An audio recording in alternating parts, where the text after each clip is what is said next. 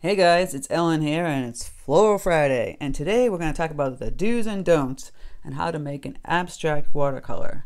I show you how the typical people went to do it, thinking how abstract watercolors work for a beginner and how I would do it. And the key is really how for me creating this is the brushes, and I'll explain that in a minute. So you can take this and turn something like that, these kind of elements, the sunflowers, into turn something vibrant and exciting and different. So it's the brushes and the technique. If you have any questions, please leave them in the comment section. Also, if you haven't hit the bell notification button, please do so so you know when my tutorials are up. And if you haven't subscribed, please subscribe. And also check out my Patreon. I have ad-free videos, traceables, exclusive tutorials on YouTube, and live stream once a month, usually every third Thursday of the month. You can check it out up here. Boop. It's a place people go and support my channel, which I appreciate so much. So without further ado, let's get painting some abstract flowers. So the first thing people do that's pretty much wrong is that they buy cheap paper, and this is an Arch 100% cotton cold press paper. It lends itself to making more wet on wet, kind of really cool abstract flowers. Cheap paper is going to have like cauliflower blooms. It's not going to look as nice, and it's just not going to create that look. Also, the second thing is the brush. People use this typical brush. This is like a round Princeton Neptune 10 series, but typical round brush. It's kind of not how I create abstracts, and they'll just paint the blooms as we see here with a yellow, cadmium yellow deep. Just a typical sunflower here. We make the typical sunflower shape, petals, but they'll kind of all paint them facing forward. You really kind of just don't want to face forward your blooms. It just looks like kind of juvenile and not quite as sophisticated. So people would just take the color straight from the tube, maybe mix in a little color with it, but paint these facing forward blooms, and then like, that's kind of cool. And then they'll add in some like bright orange, kind of loose looking color on the side here, which I'm doing here, typical, just to add the color, so you look like it has abstract. And when you get the green here, I mix cadmium yellow deep and peacock blue, and I'm just going to put the stems coming down and just doing some loose leaves and thinking this is the way to go for abstract. It looks loose, but it doesn't have the intensity. Added the center. Also, they add the center in too early, and it kind of bleeds out. Doesn't have quite the same quality as. So it looks loose, but it's it doesn't have the intensity. You might add some darker color to it, some deeper greens, thinking that will help, right? I'll add some deeper greens and get some more intense with that color on the blooms. It just kind of looks goofy, and I don't know, it doesn't really have any kind of emphasis on being different and abstract. And then you might go in and add some deeper yellows to help the sunflowers a little bit, but they're still kind of looking sad. I don't mean to laugh, but it's not the intense that we're looking for when you think of abstract. Then you can go think about adding some more stems, and that might help a little bit, but it's still not going to be the same thing. And then you're thinking maybe I should add some, deeper red, and that will help. So I'll add some deeper reds in the corners. That will just bring out some more intensity and some abstract kind of look to it. But it really just kind of looks like paint just kind of plopped down, right? There's nothing special about it. And then you'll think, well, maybe I'll add some blue for the background. I'll grab some ultramarine, water it down, and I'll stick that in the background. That will help, right? No, that's not really going to help it much either. So while the ultramarine blue looks nice with the colors, it's just really not going to give you this abstract quality that you're looking for. You're looking for some intensity, some uniqueness, some vibrancy, some movement. It's just not going to give you all those things. It just kind of looks like a nice little, like floral design that was attempting to be abstract. Okay, so we have the same paper. This is Arch 100% cotton cold press paper that I taped down using Scotch tape on just a thick piece of cardboard to help me keep it in place. And this time, instead of using this round brush that we're going to be using, I like to use flat wash brushes. I have a 3/8 inch brush and a 1 inch flat wash brush. I love them because they actually create more intense and movement type blooms, and it's kind of a different way to paint, so therefore you're forced to create something, you know, more intense with that. And the way you move the brush is kind of how, you know, you create that movement of the blooms. So I'll take the 1-inch brush, I'll add a little brown to my yellow here, and I'll probably put another color in as well. You want a good amount of paint. You don't want to have a minimal amount of paint because you really need to, it's going to soak it up, and you're going to need to use a lot of paint with this big old brush. So I have a couple tutorials using this brush. I think I had one from a week ago. So you're holding the brush and you're moving it, you're twisting it. You're like whoosh, twist it. You go put it down, and you're going to twist your wrist basically when you put the paint down. Twist, twist, pushing it. You're pushing it out, and you're twisting your arm and wrist. You see, you'll see me kind of twist the brush and kind of push it out. You want that movement. You want that fast movement of just throwing the paint out, but twisting the brush at the same time. You see, I'm just kind of moving fast. And I always have the blooms facing kind of like sideways. You don't see a full frontal of the bloom of a sunflower. It looks a little more natural, and it has more movement that way. The full fronting look of the petals just kind of seems goofy and not natural. You want it to look more natural. So I'll go in and grab some orange paint, and I'll do the same thing like we showed before, but with this brush you're going to have this different kind of movement, and the bloom will be created easily in a different shape because of the brush. You're just kind of doing this back and forth. And I grab some paint on the corner. See the corner of this brush, because it's so big and wide? I grab some brown, and I can put that on the corner of the brush while it's still wet with the other color, and kind of put that in there too. And see, I'm wiping it on paper towel to get rid of excess if I don't like it. But you can use that big brush, and you can put different paint colors on the corners and kind of twist it and create something with that as well. Now I've got the greens because I want to put some green leaves in there, and just kind of pushing it down and twisting that brush. See how I twist it? You twist it. It's flat down, twist, flat down, twist. And that whole movement is going to create a whole different kind of look, a different petal, a different bloom.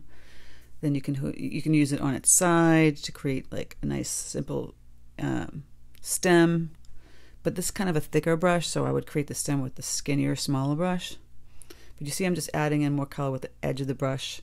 I can go back in, even while it's still wet, grabbing more color. You know, it's a really big brush. You can grab more color and put it on the edge. Like I see, like I'm showing you here on the edge, and just adding it into that wet, damp leaf that you see. And I'll just keep doing things like that. I'll keep adding and subtracting. Now here's the skinny 3/8 inch brush. You know, you can use this to create nice skinny stems. I'm adding burnt umber with some neutral tint. Make a really deep dark brown. You know, I'll play around with that. But you know, but right now I want to add some more background color, so I'm going to grab that yellow. I'm going to really water it down. I'm going to kind of put it all on the edge and the bottom here, right, and around a little bit, because I feel like it was too white in the bottom. I'm going to do that, and after I do that, just wash in some nice pretty colors. It can be any color you want, but I'm adding more yellow. I'm going to let that fully dry. Okay, because if I don't let that fully dry, if I go to put a stem across it, it's just going to bleed into a blob, and you don't want to do that.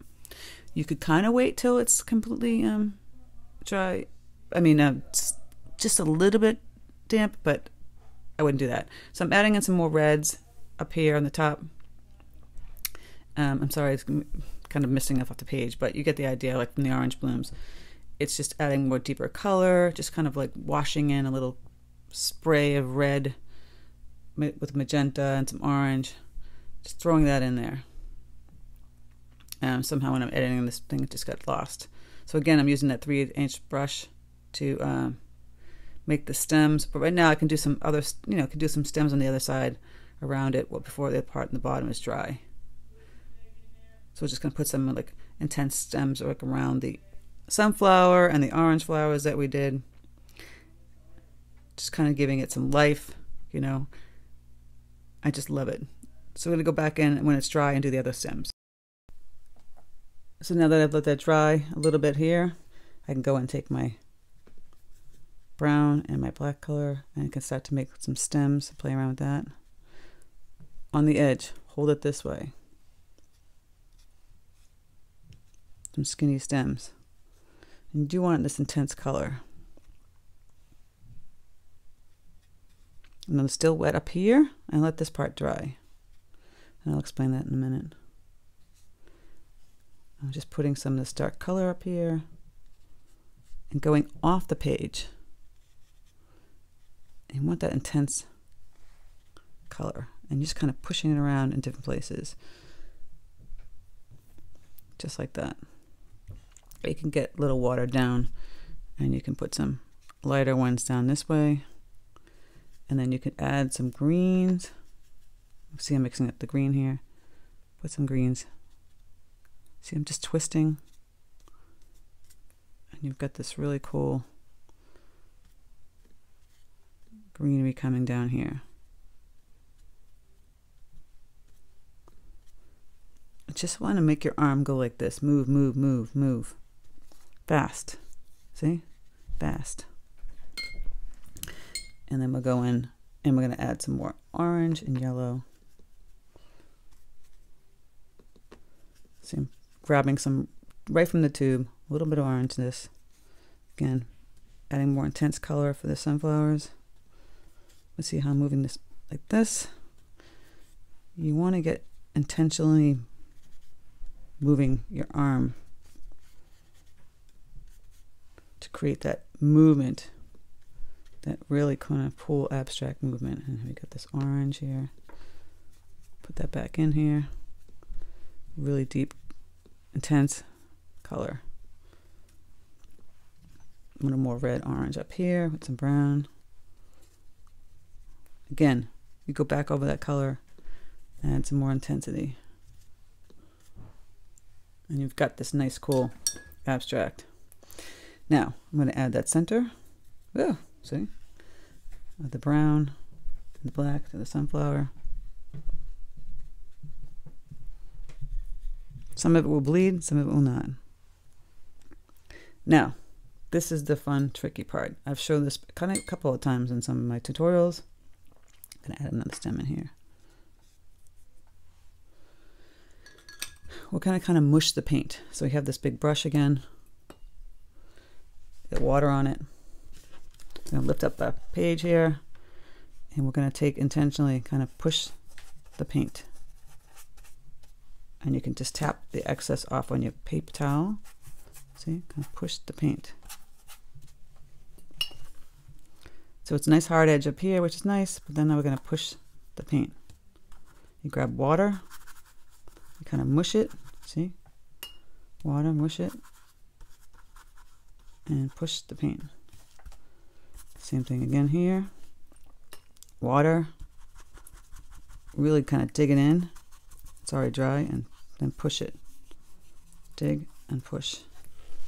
And you get that atmospheric, kind of really cool look to it. It's like you're painting and removing. See? And that creates that really kind of atmospheric, abstract, loose style painting. So, see? You can remove it. You could go back in again and paint over it once it's dry, but this is the way I kind of create that. Now I've erased the leaf. I want to go back in and add some of that green again.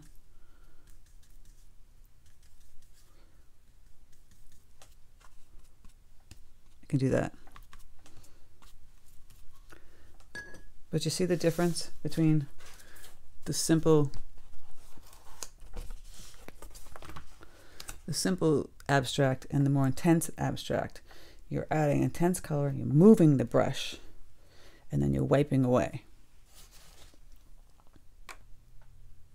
And if you wiped away too much of your flower, you can always go back in and add some color. So once it's dry, you can go back, well, it's still kind of wet and you've like erased some of the flower. You can go in and back with your orange, whatever colors you have. It's still very damp, so it's going to bleed. and you can add some of that color. Another trick also, still bleeding and you don't like it, you can kind of remove it like a mop. See this? And you can add, again, more interest. You clean off your brush, you grab your paper towel, you kind of lift the paint and grab it and put it on the brush and put it on the paper towel. So it's kind of removing the paint. That's another cool way to make some more abstract blooms. So I'm just like lifting the paint. And when this is all kind of dry, you can go back in and grab a small brush. I have a number 4, Princeton number 4. I've got the same colors, this brown and this black. So this is a neutral tint with umber. And you can go in and add some nice thin lines if you want. It doesn't have to be anything like this. Just adding more interest, more movement.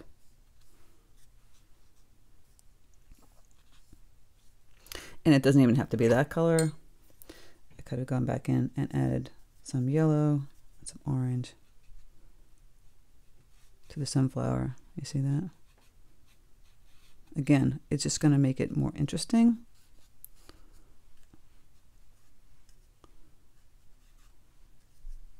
And different than the original ones we put down, right? Because they're just sitting there, kind of facing forward. They have no movement. I think the abstract, you need to have movement. Gives it life. So I'm using this skinny brush and going back in and just kind of filling in a little bit. Don't want to fuss with it too much. You can overdo it. And then that orange flower here. You can go back in and add some nice sprays. A little on the brown side. It just makes it a little more different and interesting, right? To get that abstract look.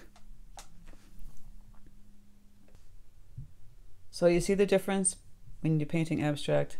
It's not just the paper and that's the colors, it's the movement. Instead of using a brush that's round like this, you still could do it, but I think it lends itself so easily to using flat wash brushes to make a really cool abstract, because you're going to have to turn and twist the brush and you're going to get that movement.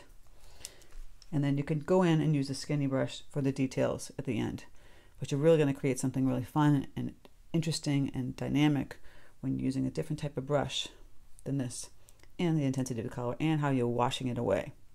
So I hope you guys enjoyed this little quick tutorial on how to do a really fast, easy, fun, abstract floral without having to fuss too much. So if you haven't subscribed, please subscribe. And if you haven't hit the bell notification, please do so. And also check out my Patreon. Thanks guys so much. Have a great weekend. Talk to you soon.